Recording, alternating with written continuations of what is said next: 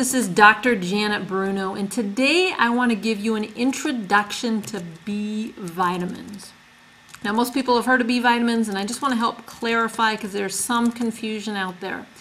B vitamins are actually very essential vitamins that have a significant effect on the functioning of the body as well as the quality of life. One little known fact about B vitamins is that aside from being assimilated into the body through our food, our body can also produce them within the intestinal flora.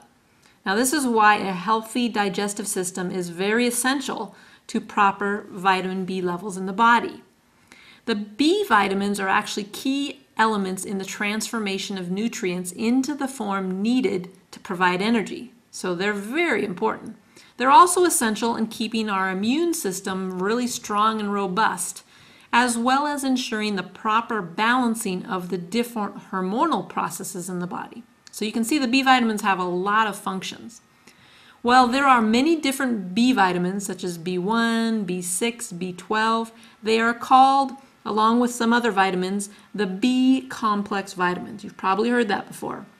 And the reason why they're called a complex is because they really do operate precisely as a complex. They require the presence of other B vitamins in order to function properly.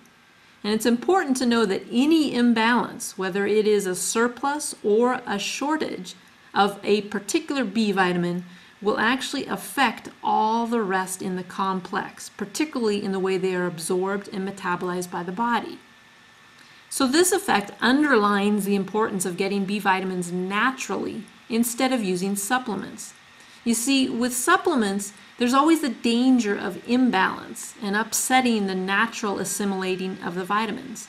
And this is due to the fact that one really must take several supplements in order to address all of the B vitamins and in order to get the pharmaceutical effect, in contrast to nutrition building effect, where the B vitamins are actually acquired naturally.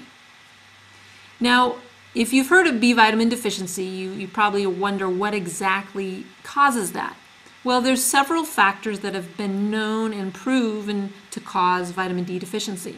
The common ones are stress, refined sugar, some processed foods, pesticides and other toxins, environmental pollution, digestive problems, alcohol, malnutrition, and illness.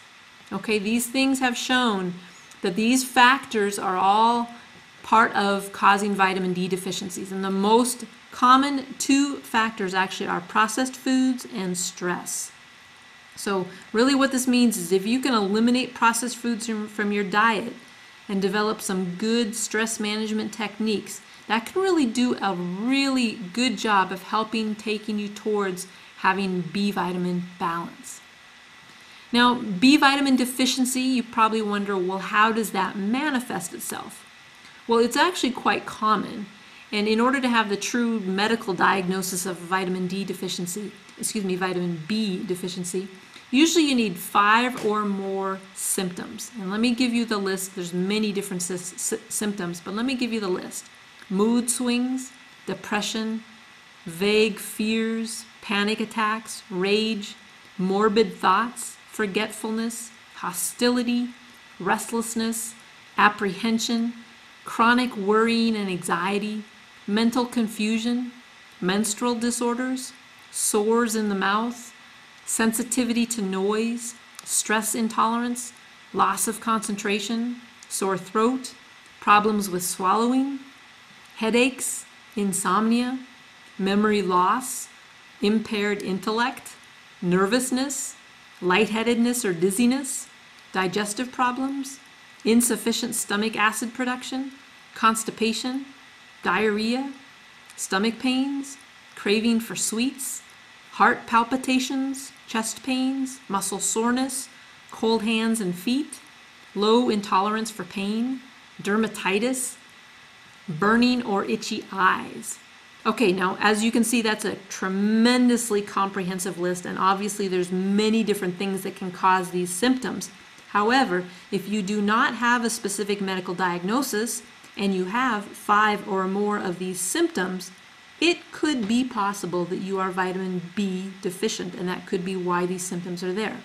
So if you do have some symptoms in this list, I really do encourage you to go see your physician and have this checked out, because a chronic vitamin B deficiency really does stress your adrenal glands. And in some cases, you actually have to get treatment to restore your adrenals so they can work properly. So really, the summary of all this, I really want to encourage you to eat a healthy diet to create balance with your vitamin B complex. You really want to achieve that.